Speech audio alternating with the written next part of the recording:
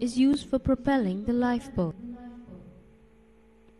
The lifeboat engine is usually a single or twin-cylinder engine that uses diesel as fuel for operation. Here you are shown a single-cylinder engine. In case of an open lifeboat, the engine is started by manual cranking. Before starting the lifeboat engine, pre-checks have to be carried out. Check the lube oil level in the crankcase by means of a dipstick. Check the clutch case oil level and place the clutch lever in the neutral position. Check the diesel oil in the diesel oil level tank.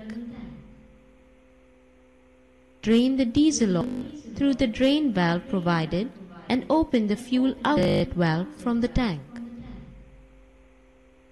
Remove the cover for the air inlet filter if provided. Put the decompression lever in the open position. Prime the fuel lines with diesel oil and keep the fuel setting lever initially to 1/4 of a notch. Engage the cranking lever and crank the engine manually. Once sufficient momentum is gained, engage the decompression lever. When the engine starts, decrease the fuel setting to minimum notch. The engine is in idling RPM. Engage the clutch in both positions, ahead and astern, and check for the free running of the propeller.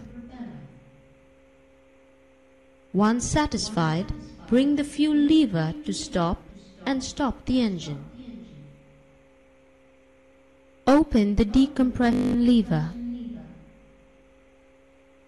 Turn the crankshaft of the engine manually by manual cranking lever for at least 5 revolutions. Restore the system and cover the engine.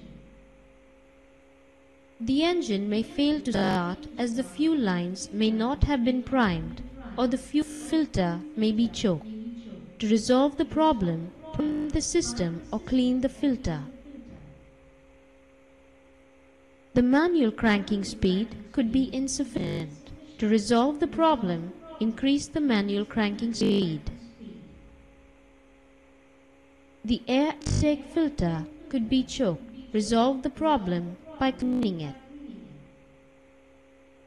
The exhaust pipeline could be choked with debris. Resolve the problem by clearing the choke. Water could be in the fuel line. Resolve the problem by draining the water. The engine picks up fuel but runs intermittently.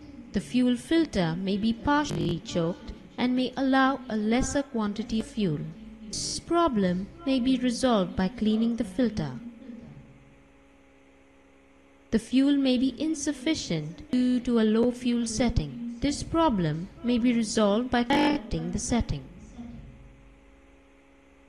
The engine may start violently when the fuel setting is high. This problem may be resolved by correcting the setting.